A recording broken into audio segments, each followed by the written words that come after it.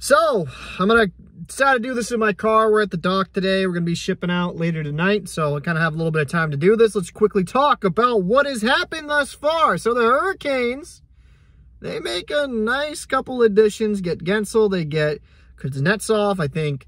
Now, Kuznetsov is more of a gamble in a way. Now, Washington, if I recall correctly, retains half of the salary cap through next season. Or essentially, they retain half the salary cap, which is big. He was making $7.8 million. And Kuznetsov, I mean, if he can return even 75% of what he was, that gives the Hurricanes an already deep team even more depth.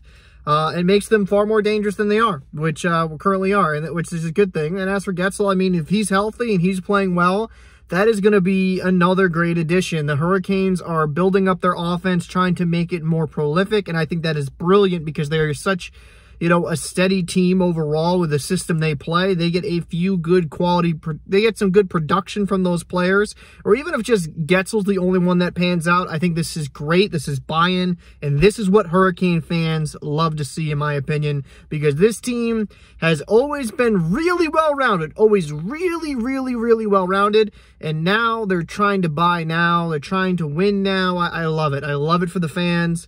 And for a team that has shown time and time again that they are good, but they're having a struggle, they struggle getting over the top, maybe these additions could be the few pieces that finally push them to that direction. I'm going to make a quick note. Patrick Maroon. He was also traded to the Boston Bruins for a conditional late-round pick.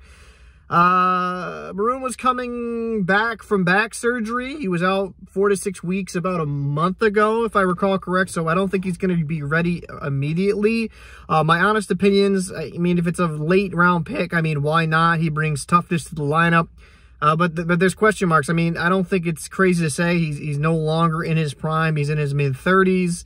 How much can he contribute? If he can give you a steady fourth-line role, what Lucic was doing in the few games he played for the Bruins, and he can kind of fill that role, I'm fine with it. Gives a little bit more toughness, physicality, and when in certain situations, he can score as well. So I'm not really mad at it. I say, hey, why not? You made an addition, and you add a little bit more grit and toughness, which I feel the Bruins have lacked. They've lacked a little bit of that jam in the bottom six. So if Maroon's healthy, I think he'll fill that role well. It's going to be interesting to see Jack Edwards and Patrick Maroon have an interview. That's going to be the most interesting storyline out of all of this.